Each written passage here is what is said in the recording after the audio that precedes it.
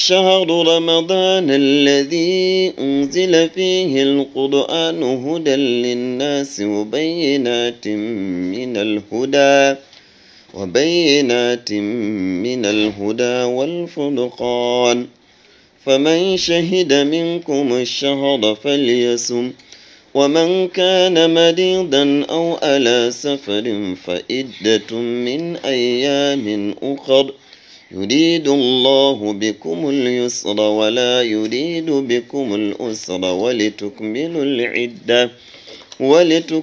العدة ولتكبروا الله على ما هداكم ولعلكم تشكرون. الحمد لله رب العالمين والصلاة والسلام على أشرف الأنبياء والمرسلين نبينا محمد صلى الله عليه وعلى آله وأصحابه وبعد. ‘yan uwa masu girma, assalamu alaikum wa rahmatullahi wa barakatuh.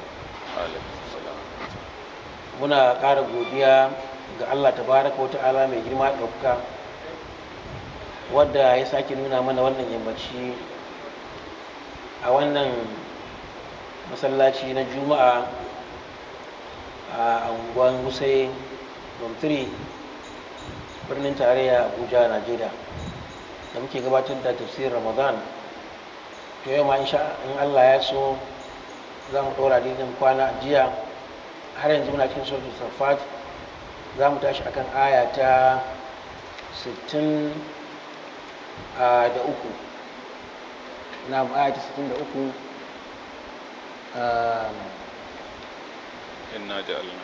inna ja'alnaha أعوذ بالله من الشيطان الرجيم إنا جعلناها فتنة للظالمين. To Allah tabaraka wa ta'ala yana ba mu labarin wannan itaciya mai suna azzaqum. Idan mun tuna ajiya, Allah ta'ala ba mu labarin 'yan aljanna da irin ni'imomi da Allah ya tanadar masu na daga abinci da kuma abubuwan sha na halal da kuma tattaunawa da za su dinga tsakaninsu. Sai Allah tabaraka wa ta'ala bayan ya ƙara wannan sai mana tambaya, ya ce a zalika khairun nuzula am shajaratu zaqum. Wannan ni'imar da Allah ta'ala ya ambata mana da liyafa da ake wa 'yan aljanna shi ya fi ne, ko kuma itaciyar zaƙum, wadda itaciya ce mummuna, ba ta da daɗi, tana da wato wahala, ita karan kanta azaba ce cin wannan itaciyar. To da wannan abincin da za a ci na zaƙum da wanda suke cin abin da suke so na ni'ima, wanne ne ya fi? Kaga idan mutum ya ce ni'ima ita tafi, to sai ya aiki aikin da zai kubutar da shi ko zai kubutar da ita daga cin zakku da kuma shan romo da jin daɗi na aljanna. To baicin Allah ta'ala ya yi tambaya, sai ya so mu ba mu labarin itaciyar nan domin a san irin yadda take da irin tanadi da ita ma aka mata na wahala da za a sha in an ci. Sai Allah ta'ala ce inna ja'alnaha, wannan damirin zai koma kanta, mun sanya ta ita wannan itacen fitnatan lizzalimin, ta kasance fitina ga azzalumai, wa'anda suka yi shirka, wa'anda suka yi kisa, wa'anda suka yi zina, wa'anda suka manya-manyan kaba'irai wanda ya kai su ga wutan jahannama. Allah tabaraka wa ta'ala yake cewa lallai wannan itaciyar fitina ce a gare su, saboda tana da ɗaci, tana da wato ainihin muni da gani, wanda duk ya ci wannan itaciya yana cin azaba ne a cikin cikinsa. To itaciyar karan kanta kuma fitina ne ga kafirai. Ta yaya? Malamai suka ce da Allah tabaraka wa ta'ala ya bayaninta cewa tana cikin wutan jahannama, wannan ma kasancewanta a cikin wutan jahannama sai zamanto fitina da kafirai, ka san yanzu yadda muke karanta Qur'anin nan haka Annabi Muhammad sai karantawa kafaran Makka kuma suna jin larabci sai suka dinga tsegumi tsakaninsu ana kuskus cewa in ban da shi ba yaya zai ce a cikin wutan jahannama akwai itaciya sunanta azzaqum yaya itaciya danya za ta haɗu da wato ainihin wutan jahannama, ina haɗuwa a ciki? Ai duk inda ga ice to lalle ba za ka ce itaciya tana nan a ajiye a cikin wuta ba, bai ba sa haɗuwa. To wannan kasancewan itaciya ce a cikin wuta ba wani abu ne mai wahala ga Allah tabaraka wa ta'ala, abu ne mai sauki. To kai da kake ma wannan tunanin da ƙwaƙwalwanka aka kawo ka duniya baka sani ba,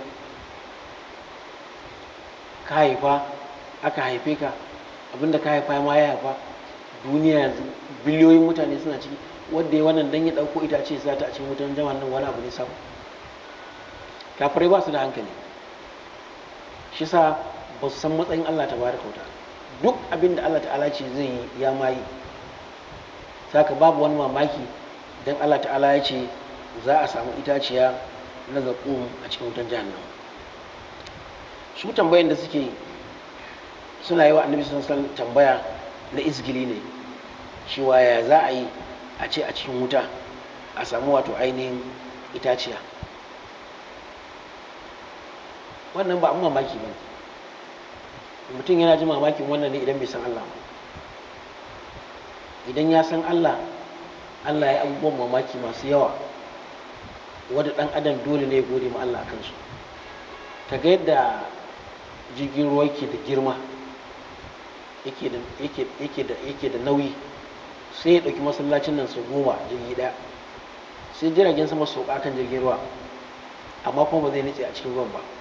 Idan kuma ka sa taro wannan kuri amanta da taro, misali yawa allura, sa shi a nutsewa zai saboda nauyinsa, amma ga wannan makeken jirgege yana yawo bai nutse ba. Ka san wanda ya shi dan adam ya shi, ashe dan adam yana da wayon da zai irin wannan ya bi kan ruwa bai nutse ba.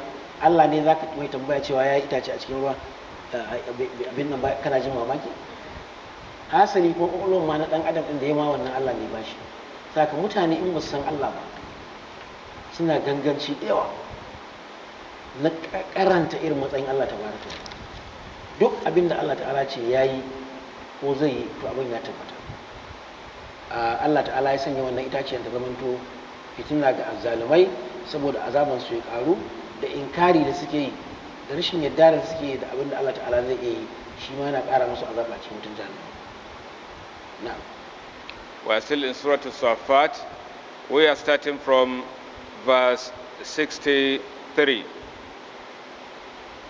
We read yesterday about the disbelievers, where Allah subhanahu wa ta'ala said that they are going to know about the believers who will enter paradise, and they will be asking themselves whether they will remain there forever. Allah subhanahu wa ta'ala confirmed that they will not die except that their first, the earlier death they tested, they are going to remain in Jannah forever. So Allah confirmed that that was indeed the greatest attainment that an individual can achieve. So we were also encouraged to struggle to see that we walk righteously in order to attain paradise. Then after mentioning paradise and what it contains, then Allah the Most High asked a question: أَذَلِكَ خَيْرٌ نُزُلًا أَمْ شَجَرَةُ الزَّقُومِ? Is that a better reception, or a reception in hellfire through eating the tree of Zaqum? Which one is better? If one accepts that paradise is a better reception, let him walk righteously so that Allah will grant him paradise. But if he becomes lazy and he disbelieves, then Shajaratul Zaqum will be his food inside hellfire. May Allah protect us. Then Allah continued to explain what Shajaratul Zaqum is. He says, Inna ja'alnaha fitnatan lidh-dhalimin. We have made it a tribulation, a temptation lidh-dhalimin, against the wrongdoers. It is a fitna because it is going to serve as their food, and it is by nature so horrible for human being to consume. It is not meant, it is not a food that you consume to earn or to get any benefit. Rather, it is greatest harm against human being, but they will live on it as their own food. Wal-iyadhu billah. Then Allah continues to say, Inna ja'alnaha fitnatan lil-zalimin. It is greatest temptation and tribulation for the kuffar. Why is it temptation and trial for the kuffar? When the Prophet ﷺ mentioned that Shajaratul Zaqum exists and it grows inside the hellfire, the kuffar said that Prophet ﷺ was telling lie. How possible is it going to be for a tree that is alive, a green like that, grow and be still being alive inside hellfire, and it is the food of the dwellers of the hellfire? So they said that one was not true, therefore they disbelieved. So it became as fitna for them. It was trial because Allah subhanahu wa ta'ala tried them and they failed. As a result of denying this fact which came from the Prophet sallallahu alaihi wasallam, then it confirmed that they are disbelievers. This is indeed among the minor things that Allah subhanahu wa ta'ala can do. Allah can do more than this in terms of wonders. An example was given about a ship that carries load upon load that you cannot imagine. Even an aircraft can land on a ship. How can you imagine something as heavy as aircraft landing on top of a ship, and the ship carrying load upon load, tons, millions of tons, but still that ship remains on top of water without submerging? But simple coin, if you release it inside water, it will submerge and you can never find it. Consider the weight of that aircraft or that ship and that of a coin and see which one is heavier. You cannot even compare. But a coin will submerge inside water, inside an ocean, but a ship will remain on top of water, going from one continent to another. And another example which we read in Surah Yasin, Allah subhanahu wa ta'ala says He is the one who made from Shajar al-Akhdari Nara, a green tree that is alive, and Allah subhanahu wa ta'ala produces fire from it. So two things that are opposite combined in one thing that is almost unbelievable, but Allah subhanahu wa ta'ala made it to be truth and believable. So if Allah subhanahu wa ta'ala can do this, combine two things that are opposite in nature, why is it impossible for Allah subhanahu wa ta'ala to make Shajarat al-Zaqum to spring from the hellfire? Very, very easy indeed. إنها شجرة تخرج في أصل الجحيم. har yanzu Allah ta'ala yana ba mu labarin wannan itaciya saboda muninta da ɗacinta da irin wahala da mutum zai sha idan ya ci. Allah ta'ala ce inna lallai ita wannan itaciya shajaratun itaciya ce ta khuruj, tana fita tana tsirowa fi aslil jahim, daga wato ainihin tsakiyar wuta. Kaga abin mamaki kenan. Abinda aka sani shine yabanya kore na itace ko na duka abin da ke tsirowa ba dai a wuta ba, domin ba su haduwa. To Allah ta'ala ce a tsakiyar wutan ma za ta fito. Wutan ma kuma ba irin ta duniya ba, wuta irin ta lahira wadda komai cinyewa take.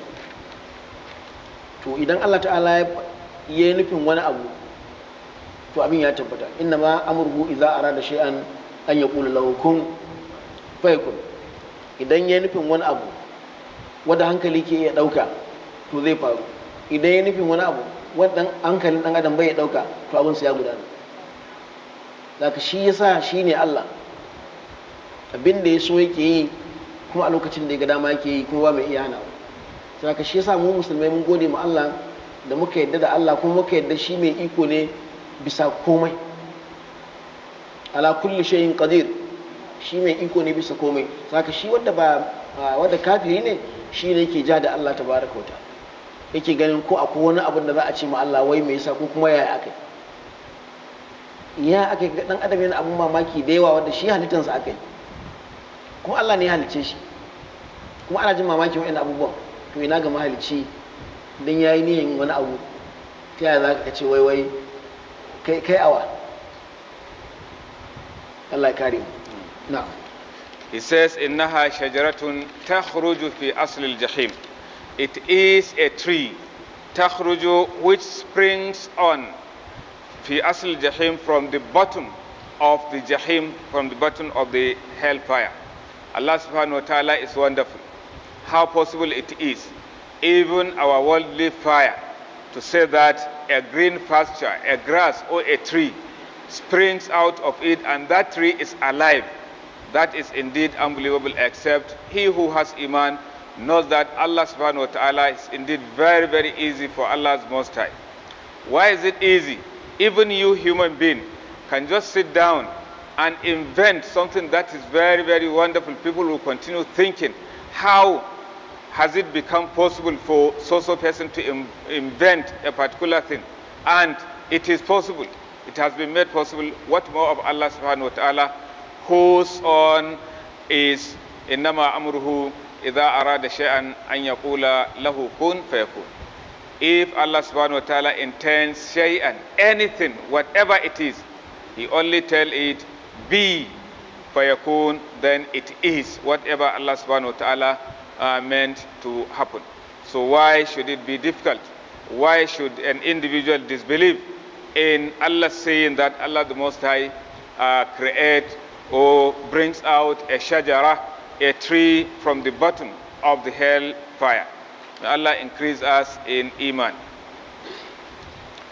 طلعها كأنه رؤوس الشياطين. To Allah ta'ala har yanzu yana ba labarin wannan itaciya domin ita ce abincin yan wuta. Allah ya kare mu. Allah ta'ala ce ɗal'uha ka annahu ru'usu shayatin.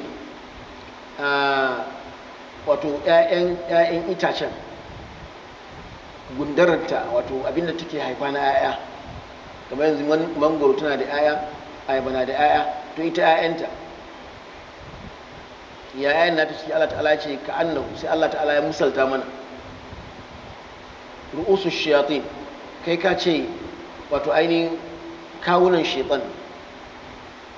Idan mutum ya taɓa ganin kan shaitan, kaga dai ba taɓa ganin kan shaitan ba, muni ne da shi, saboda da ka ji labarin shaitan kai ka san mummuna ne, to kansa kuwa muninsa ya kai muni. To waɗannan ‘ya'yan itatuwan da za a samu a jikin wannan itaciya, to kamar kawunan shaitan, suna da muni na gani, suna da ɗacin ɗanɗano, suna da wahala na haɗiya, kuma dole ‘yan wuta sai sun ci wannan itaciyar, dole ita ce abincinsu. Munin cin abincin kamar azaban da suke cike da shi, ga azaba ga abincin azaba, kuma dole sai sun ci, saboda yana cikin wato ukuba da Allah ta'ala ta nadan mai wuta. Idan ya zanto shi karan kansa kallon wato 'ya'yan itatuwan ne yana da ban tsoro saboda muni, to ina ga idan mutum ya haɗe ya kai cikinsa. Idan aka ce maka guba a ganinsa na ido baya da ban tsoro, amma idan ya je ciki ɓarna zai yi har kisa yana yi, to shi wannan tun a waje ma yana da ban tsoro, sa'an nan yana cike ne da dukkan sinadaran azabtarwa shi karan kansa. Saka musulmi ya roƙi Allah tabaraka wa ta'ala kada Allah ya haɗa shi da wannan itaciya ta shirku da kuma Allah ya tsare mu gaba. Na'am.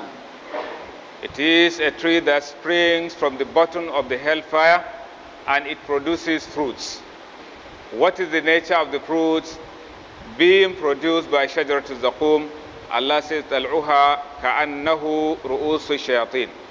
Its fruits looks like or are like the heads of devils, heads of shayatin. I'm sure none of us has ever seen the head of Iblis. Only Allah knows how it is, But as we know that Satan is terrible, so its head should look like.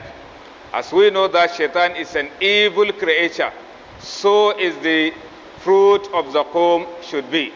As we know that Satan is terribly ugly, so is the fruit of Zakum should be. However, it is the food of the people of the dwellers of the hellfire. It is very terrible in taste, horrible in taste. Even mere seeing it is indeed very, very horrible. What more of consuming it? As one consumes it, it is just like consuming the fire itself. Therefore, it is what is prepared specially by Allah subhanahu wa ta'ala to serve as the food of the dwellers of the hellfire. فإنهم لآكلون منها فمالئون منها البطون. To Allah tabaraka wa ta'ala ce abinci ne na dole, ba zaɓi ba ne. Allah ta'ala ce fa'innahum la'akiluna minha, lallai su ba makawa sai sun ci daga cikin wato ainihin zaƙo. Shi ne abincinsu, wannan abincin da su ci Allah tilas, famali'una minha albutun, kuma sai sun cika wato cikinsu da ita. Bayan mutum ya ci kaɗan ya ce a to ya ishe shi, a zai ta ci sai cikinsa ya cika da zaƙo. Shi karan kansa cin wannan abincin azaba ne wanda yake ba tsari ba. Gwamma a bar mutum da yunwansa, saboda ɗaukan abincin da sa shi da cinsa da shigansa da barin da zai yi wa mutum a jikinsa ba ƙarami ne ba. Shi sa musulmi ta neman kariya daga Allah tabaraka wa ta'ala ya zamanto cikin masu cin abin da daɗaɗɗen abinci a cikin aljanna, ba abinci wato ainihin irin zaƙo ba a cikin wutar jahannama. Na'am. Fa innahum la'akiluna minha. Allah says, certainly they, meaning the dwellers of the hellfire, la'akiluna minha, will definitely eat from it, meaning from the fruits of Zakum. Not only mere eating, but famali'una minha al-butun. They will fill their stomach. They will continue eating, even if they are satisfied. Still, Allah will force them to continue eating and eating until they fill their bellies continuously inside the hellfire. فإنهم فمالئون منها البطون. That's how they will continue eating, and as terrible as it is, and then their stomach will continue boiling as they eat the shajarat zakum.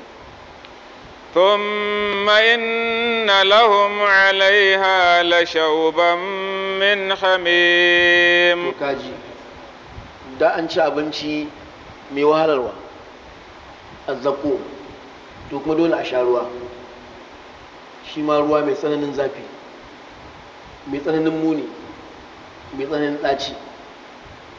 Allah tabaraka wa ta'ala ce summa inna lahum alayya, sa'an nan bayan haka suna da shi akan wannan abincin. Bayan sun ci abincin, da shauban min hamim, akwai abin sha kuma daga hamim, daga ruwa mai zafi wadda a cakuɗe yake. In ka ji malamai suna bayanin irin yadda ruwa yake kamar ɗiwa, ga tafasa, ga wari, ga bakin gani, ga dole sai mutum ya sha. Shi sa shi karan kansa ruwan bala'i. Allah ta'ala ce wa in yastagisu yugasu bima'in kalmuhli yashwiluju bi'sa sharabu wa sa'ad murtafaqa. Idan suka nemi ruwa, za su nemi a taimaka musu da ruwa, shi a agaza musu da ruwa, shine istigasa neman ruwa. To sai a kawo musu wannan ruwan, shi ma wannan ruwan shine wannan ruwan da za a ba su mai bala'i. Suna ganin ruwan za su ce a, saboda sun ga ruwan karan kansa wato ya bala'in da suke ciki duka ruwa zai. In aka kawo ruwan yadda ake bayani, saboda zafinsa kadai fatan idan gaba ɗaya sauka zai yi, saboda tsananin zafinsa. Haka za a ɗura dole su sha wannan ruwan, sannan hanjin cikin shi ma ya sauko kasa dole, saboda wahalar wannan ruwan, ba fuska ba hanji, saboda tsananin zafin wannan ruwan. To wannan ruwan ya munana wajen sha, ya munana, abincin ya munana, abin shan ma kazalika. shi sa wutan jahannama ba waje ne na sauki ba, ba waje ne na hutu ba, ba waje ne na mutum yayi fatan yayi aiki da za ka yi jahannama ba. Ruwa mai tsananin zafi. Na'am. They have eaten enough from the fruits of Zaqqum. Then now, if you eat, you need to drink. So they have a special drink prepared for them by Allah subhanahu wa ta'ala, and it is shawban min hamim, a drink from a boiling water that is indeed very, very extremely hot. That is their own drink. As they drink, then they will continue to, the water will continue to boil inside their stomach. In another verse, Allah subhanahu wa ta'ala said, if they seek for assistance, maybe they feel thirsty, Allah the Most High will provide water, drinking water for them. وَإِنْ يَسْتَغِيثُوا يُغَاثُوا بِمَاءٍ كَالْمُهُلِ يَشْوِي الْوُجُوهِ. If they ask for assistance, oh Allah, we need water, Allah will not deny them water. Allah will give them water, but the water that is extremely hot, boiling indeed. As they take the cup to drink, then their faces will completely roast and burn totally. That's why hellfire is indeed very, very terrible. Simply, you can even understand that if you make a simple comparison with the fire we have in this world, and then you imagine how would the hellfire look like. ثم إن مرجعهم لإلى الجحيم. To wayannan mutane Allah tabaraka wa ta'ala ya ce lalle makomansu zuwa jahannama, jahim. Kaga shi sa ake so mutum ya zaɓi rayuwa na kaɗaita Allah da bauta ma Allah da yin abin da ya dace, saboda gudun mutum ya koma ga Allah tabaraka wa ta'ala cikin azaba. Kuma kar mutum ya ɗauka don kawai yana musulmi shikenan ya samu garabasa. A sai ka yi aikin da ya dace, sai ka yi aikin da ya dace. Yau za ka samu mutum musulmi ne amma ayyukansa ba sa nuna shi musulmi. Wannan bala'i da muka shiga na kikinafa ba musulmi ba ne ke yi? Ai ba wani kokonto a ciki. Idan ma kana tunanin akwai wa'anda ba mu ba, ai mu ne majority cikin wannan barna. Kuma ka kwashi ɗan uwanka a cikin azumin nan ma a ce ana kwasan mutane, kuma in kai rashin sa'a ka samu wai shi kidnapping shi ma yana azumi. To ina kanta? To yaushe ma za ka nuna wa wanda ba musulmi cewa kai kana ɗabi'u masu kyau? Da wani iri? Mun taɓa ba da kisan cewa wani an kama shi a nan kurkusa cikin makwabtan masallaci, ya ce shugaban kidnapping ɗin shi ne liman a camp ɗin, shi ke ba da sallah. To ina wani irin sallah ne wannan? Ya kama yan wanka ko ba komai, yan adam ne wanda suke da yanci, kana jiran sai an baka kuɗi sa'an nan ka sake su, ko kuma an kira sallah ka shiga ba kai ne liman. Ina liman anan? Saka ana cikin wani yanayi wadda wayannan bayanan da ake na azaban Allah, kada mutum ya ɗauka zai ta yin barna sa'an nan ya je ta a ce ina kake, ka ce ga kana, a ce to ga aljanna. A sai mutum ya aiki. Shi sa Allah ta'ala ce limithli hadha falyamalil amilun, saboda wannan garabasa da aka je na jin daɗi aljanna, to masu aiki sai aiki. Kuma saboda tsoron shiga wutan jahannama, masu wato ainihin son aljanna su tsare kawunan su. Allah ta'ala ce lalle ko makoman su zuwa jahima ne, zuwa jahannama. Allah ta'ala ya tsare mu ya kare. After taking this water, then their return la ila al-jahim is still to inside the hellfire, meaning they are not going to be taken outside outside the hellfire after eating and drinking still. Therefore, a Muslim who wants to avoid entering hellfire should work righteously, fear Allah subhanahu wa ta'ala, and do what will take him, will avert him that. فهم على آثارهم يهرعون. To shikenan sun samu kakannin su akan bautan gumaka da shirka, to su ma sai suka ɗora a kai. Allah tabaraka wa ta'ala ya bayyana mana cewa su iyayen nasu akan ɓata suna kan ɓata, kuma baicin suna kan ɓata, maimakon waɗanda suka biyo baya su gyara, su ma sai suka ɗora a kai. وهم على آثارهم يهرعون, su suka zo suna bibiyan wato ainihin take-takensu na laifi da na barna, suka bi su ba tare da hujja ba. Idan mutum ya waye gari ya samu iyayensa suna bautan gumaka, to ba zai taya su ba, sai ce a'a Allah ya kamata ku bautawa ba gumaka ba. Idan mutum ya gangancin bin iyayensa, to su iyayen za su halaka, shi ma wanda bi su shi ma zai halaka. To wannan shine abin da ya faru, iyaye sun halaka, ƴaƴa da jikoki su ma sun zo sun dora akai, saboda haka su ma sun halaka. Sai suka bi iyayensu suna masu gaggawa, suna masu sauri, domin me? Domin su ma halakakkun ne. Shi sa kullum idan mutum zai wani abu, ya gina wannan abun akan hujja, kan dalili. Me dalili? Aka ce ka bauta gunki, ka ce me dalili? Shi gunkin nan bai yi komai ba, bai halicci kansa ba, bai halice ka ba, ba shi ke baka abinci ba, ba shi ke baka abinci ba, ba shi ke baka rai ba, ba shi ke fitarwa ba, to da wani dalili za ka bauta mashi? Na misali ka ɗauko masu bautan shanu, fi sabilillahi, sa ba ya samu gata ba a nan wajen, ya ce sha har ya mutu ba mai morarsa. To kaga irin wannan aiwauta ne. Me ya alakan ka bauta masa a wannan zamanin da ake cikin wayewa? Me yasa yayi? Kaga akwai rashin hankali. To shi sa duk abin da ka samu ana yi, kana so ka yi, to ka nemi dalili, kar ka bi na makanta, domin yana kai mutum ga halaka, kamar da Allah ta'ala ya bamu labari a nan wajen. Na'am. On error, fahum ala atharihim yuhra'un. Then they also follow their footsteps. They are hastening in following the footsteps of their fathers who were disbelievers.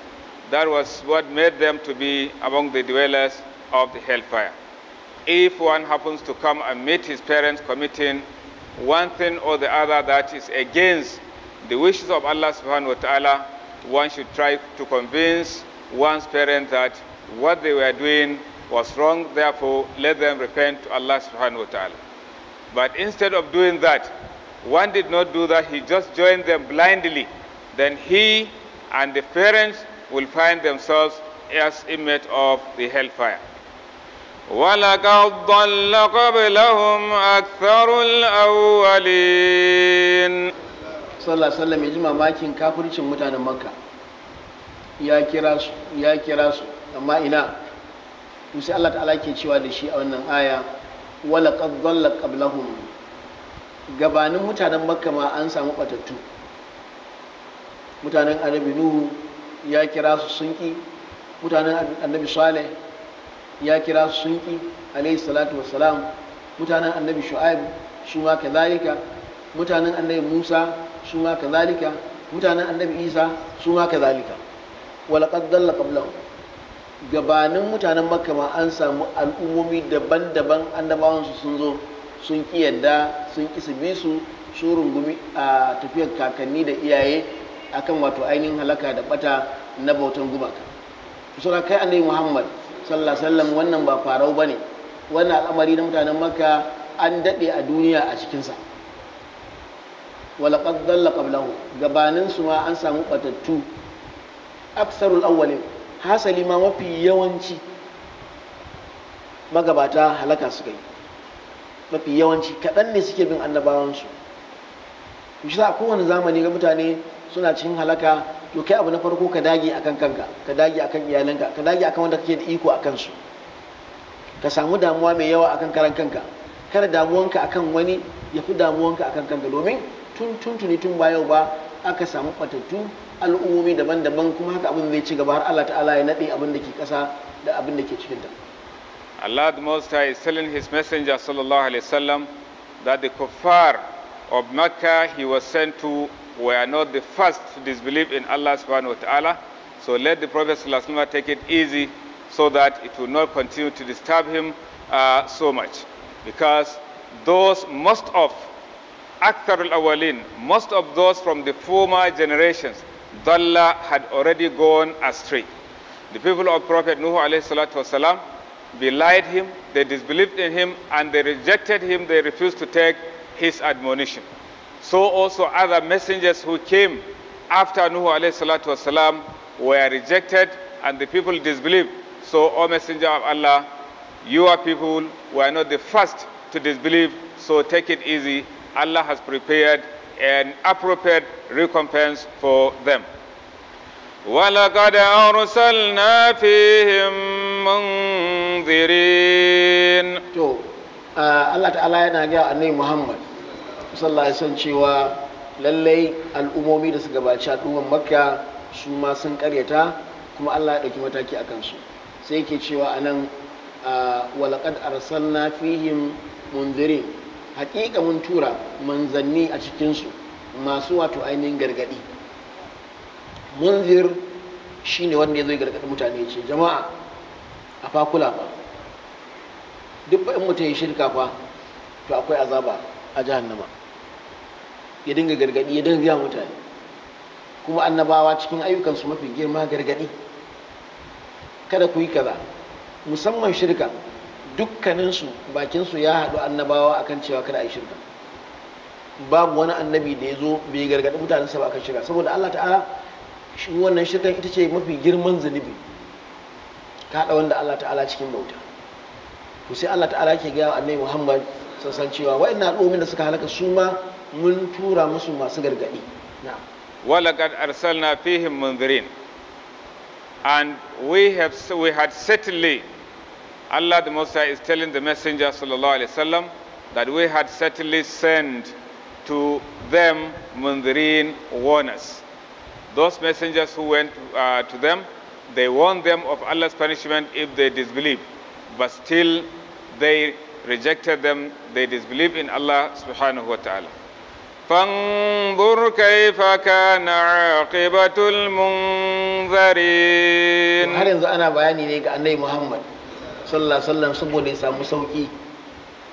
samu sauki mutanen Makka a lokacin tawaye suka yi da manya da ƙanana, musamman manya-manyan mala'u ya suka ya za a kawo musu wani addini, wani a ce in ma manzon za a turo to sai irin wannan za a turo musu, suna girman kai. Sai Allah ta'ala yake tausayawa annabi Muhammad sallallahu alaihi wasallam, yana bashi labarin irin arangama da aka samu da ƴan uwansa annabawa wanda suka gabace shi. Sai Allah ta'ala ce da shi fanzur, kai dubi kaifa kana aqibatul munzirin, kai dubi ga irin yanayin da wato wanda aka kira din aka gargada, domin shi mai gargadi shine munzir, wanda ake wa gargadi sune munzir.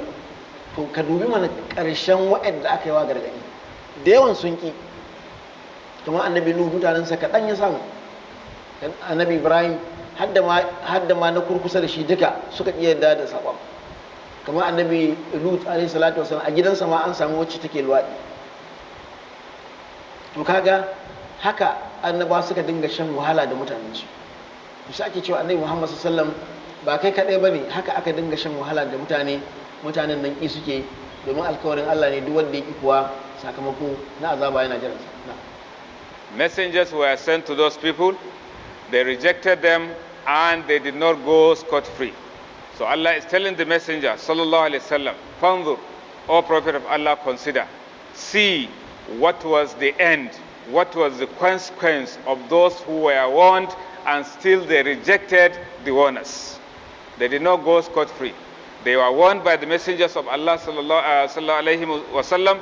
They rejected them, then they faced the consequence of their disbelief, because Allah subhanahu wa ta'ala punished them terribly and in the end condemned them inside hellfire. So take it easy, don't feel disturbed.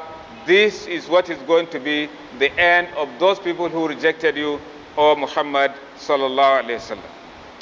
Illa ibadallahil mukhlasin. To waɗanda kaɗai suka kubuta da tsira su ne bayan Allah masu tsarkake ayyuka, masu tauhidi, masu kaɗaita Allah, masu yi don Allah, su ne kaɗai ke kubuta. Allah ya sanya mu cikinsu. Allah ta'ala ce illa ibadallahi al-mukhlasin wa'anda suke wato ainihin rabauta da kubuta da tsira su ne bayan Allah wanda suke tsarkake ayyukansu.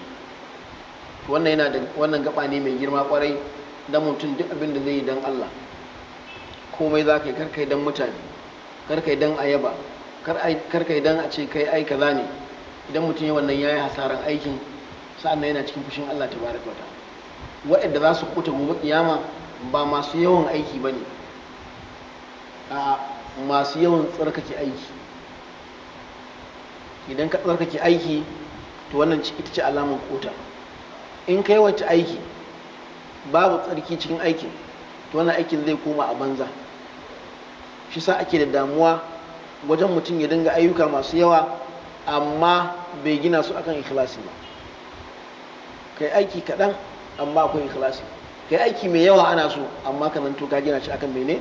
Akan ikhlasi. Among the servants of Allah are the mukhlasin.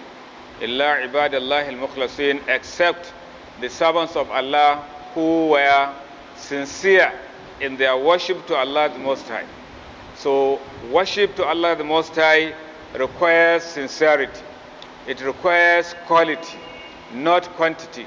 No matter how small an act of worship you are going to present to Allah the Most High, make sure that it is qualitative, it is sincere.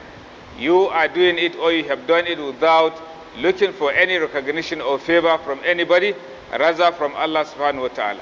But no matter how much an individual suffer in terms of doing what he is presenting to Allah the Most High of worship, no matter how much it is, if it is devoid of ikhlas, then that thing is indeed rubbish and it will never be accepted by Allah subhanahu wa ta'ala, let alone attracting reward in favor of the person who did that act of worship. وَلَقَدْ نَادَانَا نُوحٌ فَلَنِعْمَ الْمُجِيبُونَ. An zo gaba na ba da misalan al'ummomin da Allah ya ambata mana cewa sun halaka kuma sun halaka wato ainihin ‘ya'yansu da jikokinsu. ‘Ya'ya sun samu iyaye akan bautan gumaka, su ma sun bi su.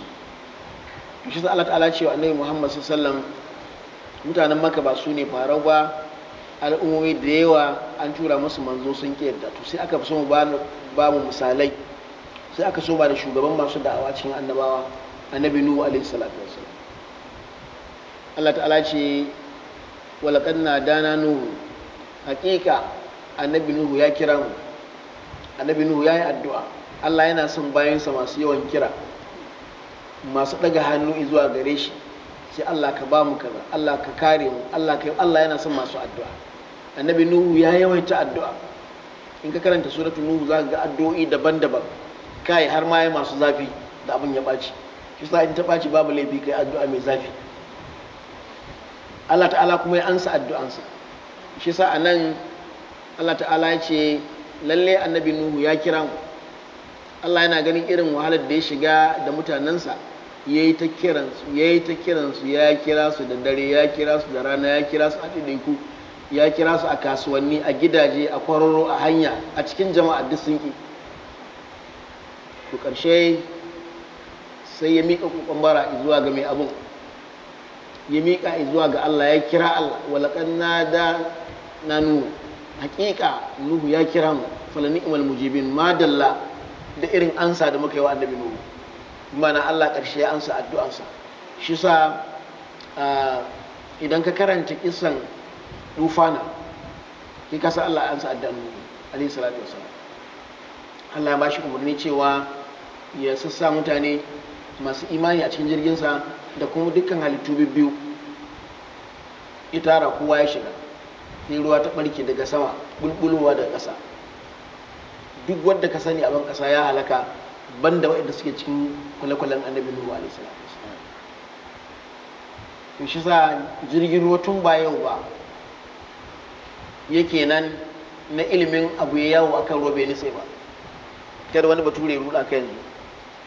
Tun zamanin annabi Nuhu Allah ta'ala ya karantar da shi, ya yi kwale-kwale akan ruwa, duk jama'an suna ciki, ba su nitse ba, suna yawo akan ruwa, har Allah tabaraka ta'ala ya naɗe abin da ke cikin ƙasar gabaki ɗaya da ruwa ya halaka su. Kuma addu'an annabi Nuhu ne alaihi salatu wassalam. Shi sa idan mutum ya yi haƙuri to zai samu nasara. Duk maƙiyansa Allah tabaraka wa ta'ala ya sa ruwa ya cinye su. Allah ya kare mu. Na'am. Allah subhanahu wa ta'ala changes the scene. Now it's another scene whereby Allah is giving us examples of those messengers who were sent to warn their followers, and those messengers were rejected, and the people who rejected them were dealt with. Allah started with Nuh alayhi salatu wasalam. He says, وَلَقَدْ نَادَانَا نُوحٌ. Certainly, Nuh has called upon us. Nuh asked and supplicated. Ask Allah subhanahu wa ta'ala, ask us for help against his people. Nuh was sent.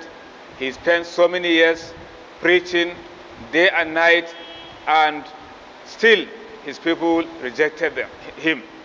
Whatever strategy had been applied by Nuh alayhi salatu wasalam for his people to respond, but they rejected. In the end, Nuh alayhi salatu wasalam prayed against them. So this is what Allah is saying here. Certainly Nuh alayhi salatu wasalam invoked upon us. He called upon us for help against his people so that we give him victory over them. فَلَنِعْمَ الْمُجِبُونَ. Allah subhanahu wa ta'ala said, excellent are we in responding to the call, to the supplication of Nuh alayhi salatu wasalam against his people who disbelieved in him. We are the best of those who responded. Meaning, if you read the story of Nuh alayhi salatu wasalam in various surahs of the Quran, you see certainly Allah the Most High has responded positively to the prayer of Nuh alayhi salatu wasalam, to the extent that when Allah intended to destroy his people, he commanded him to construct a ship. On that ship, Allah the Most High commanded him to take as passengers those who believe in him, and then thereafter water continue overflowing from the top, from the bottom. Everything, every living thing got submerged in that water except Nuh and the passengers who happened to be in that ship. So one has to, this is teaching us patience. You should be patient on what you are pursuing, on what you are doing. Certainly, if you are like that, you are going to succeed by the grace of Allah. وَنَجَّيْنَاهُ وَأَهْلَهُ مِنَ الْكَرْبِ الْعَظِيمِ. Shikenan Allah ta'ala ya ƙara ba mu labari na shi wannan babban annabi cikin annabawa, annabi Nuhu alaihi salatu wasalam, wanda ya yi tsawon shekara 950 yana wa'azi. Kenan kaga idan mutum yana shekara 100 a zamanin annabi Nuhu, ta yi bai balaga ba a lokacin. Ta yi a masallacin da wanda suka balaga a lokacin ba su da yawa a zamanin annabi Nuhu. Ni irin su ladan misali, kaga ta ce shi ya kai. To wanda zai shekara 950 yana wa'azi, ai ga akwai bayani. Mun mutum ya kai shekara 100 ma ya kwararrabe. Ana jiran tafiya in ma mutum ya kai. Annabi Nuhu ya sha wahala da mutanensa.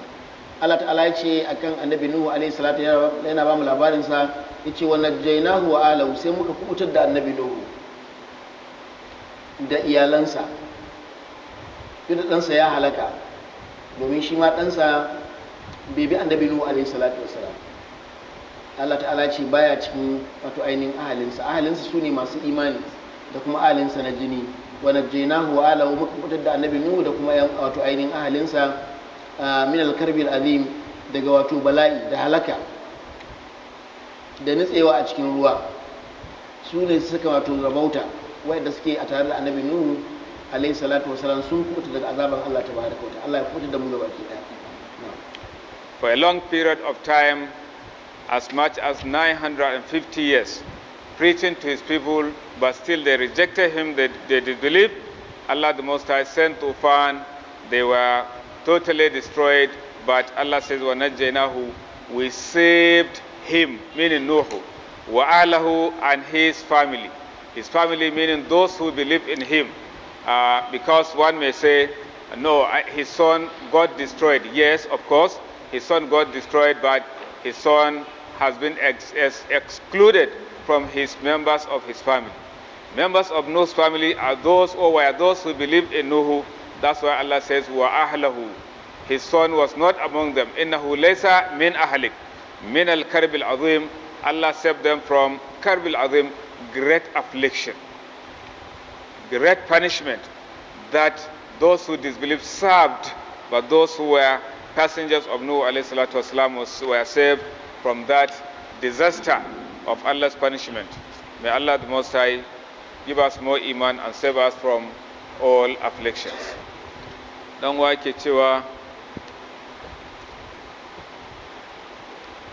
Allah ya ce duk wanda ya gina masallaci Allah zai gina masa gida a aljanna.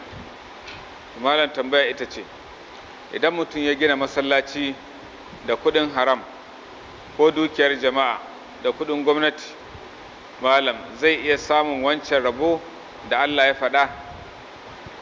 To farko kafin an tambayoyi, dan wanda yake daukan wannan tafsiri yake watsawa a dukkan kafafun da ake nunawa daban-daban, malam Sani Allah ta'ala ya wa mahaifinsa rasuwa a safiyar yau.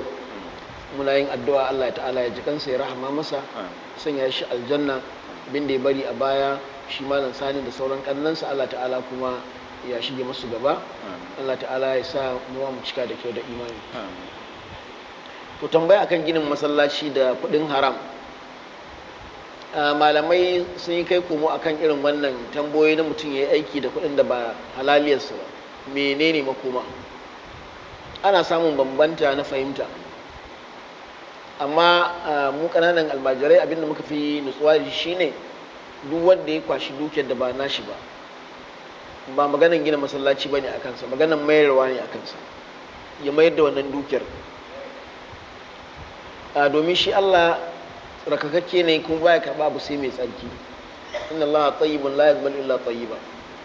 Allah baya karba abin da yake ba mai tsarki ne ba. Dukiyar nan ba nasa bane, ba a sa shi nemi dukiya ta wannan hanyar ba. To haka abin da yake kansa ba gina masallaci bane ko taimakawa jama'a da wannan kuɗin ba. Abin da yake kansa idan ya tuba ya mayar da wannan haƙi. Idan na gwamnati ne ya mayar wa gwamnati, idan na makwabcinsa ne ya mayar, idan na musulmi ne ya mayar, idan ma ba na musulmi ba ne ya mayar. Wannan shine abu mafi girma, wannan kuma shine taimakonsa. Domin idan aka buɗe ƙofan cewa ka kwashi kuɗin gwamnati ko ka yi sata, kikinafa ma sai ya karɓi kuɗi ya je zai masallaci da kuɗin kikinafin ko. Saboda haka yan uwa masu girma, wannan falalan tana ga wanda ya ne bisa ƙa'ida. Yawa kuma kai mutane su damu, ba dole sai ka yi kuɗi a duniya ba sharaɗi ba ne shiganka aljanna sai ka tara dukiya. Sharaɗi ne ka zanto mutumin kirki. In Allah ga dama ya ma dukiya, in Allah ga dama ya ma matsakaicin hali, in Allah ga dama ya ma talauci, duk abin da Allah ya yi daidai. Kar ka damu kanka, za ka shiga aljanna matuƙar ba shiga haƙoƙin mutane ba. Ba idan alƙiyama sai ka biya da ka kwashi kuɗinsa, yana nan yana jiran kai sai ka kawo, kuma biya ba irin nan ba. Ka san ba da naira za ka biya ko da dala ba. Dukiyanka za a iba na lahira a bashi. Shi sa kan mu ruɗu da yawa da cewa in dai mutum ya gina masallaci za a gina mishi. Kuma masallaci ko ba ka da hali, idan kaga ana gina ka kai blok daya ka aje, kai ma kana ciki. Idan ba ka da blok kai kyakkyawan niyya ka ce kaga masu kuɗi kenan, ni ma da ina da shi ina na gina, in Allah ga dama sai a ce a gina ma da wannan niyyan kawai da kai. Shi Allah al'amarin sa wato sauki ne. Allah ya sa mu cika da imani. The brother is asking about the virtues of building a mosque for the sake of Allah.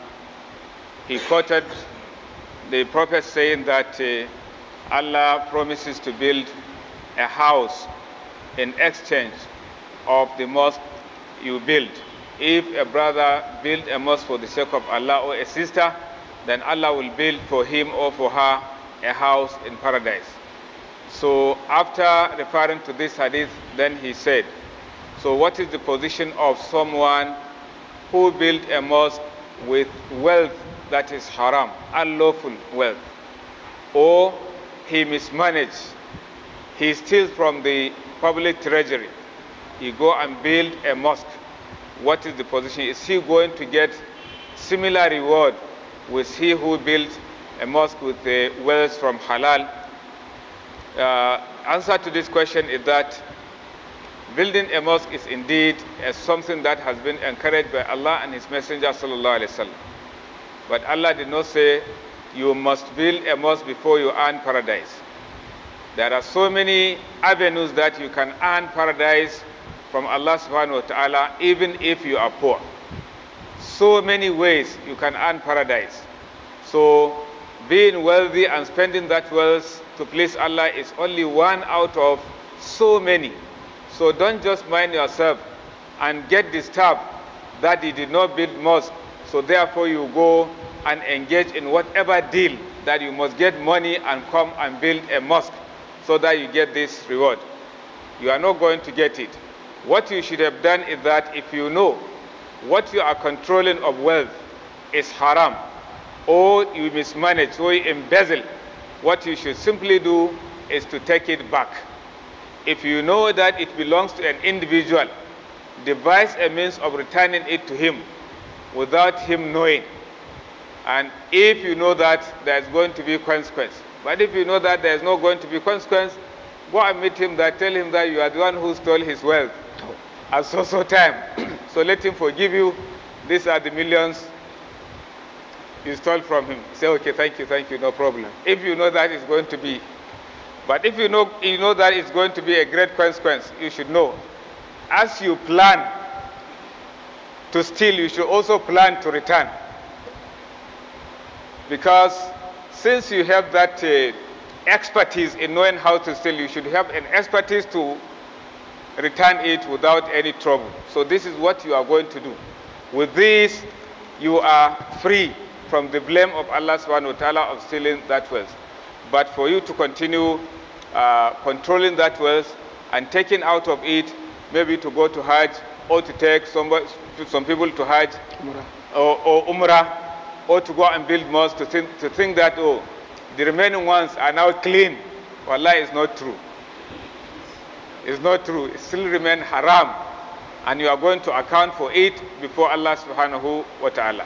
May Allah purify our sources of earnings. Nawa Rice Premium Quality. Nawa Rice Mill suka ɗauki nauyin kawo muku. Nawa Rice Premium Quality. Ɗanɗanon irin na daban ne. Ina ma abuta dillancin shinkafa da masu sayan ɗaiɗai ko sari. Kwarai kuna iya samun shinkafar Nawa Rice a Nawa Complex kusa da Next Shopping Center Kado District da ke Abuja, Nigeria. Kuna iya ziyartar ma ofishinmu da ke Floti mai lamba 807 Gidado Idris Way da ke Edo Industrial Area and Extension FCT Abuja. Kazalika kuna iya tuntuɓar mu kai tsaye a lambobin karta kwana 07084371599 ko 08118921972 ko 08036561939. Nawa Rice Premium Quality. Shinkafa ta ce shinkafar ku ce. Garanti gangariya abinci daidai da lafiyar jiki. Nawa Rice Mill na maraba da mai siyan ɗaiɗai ko sari. Nawa Rice Mill suka ɗauki nauyin kawo muku.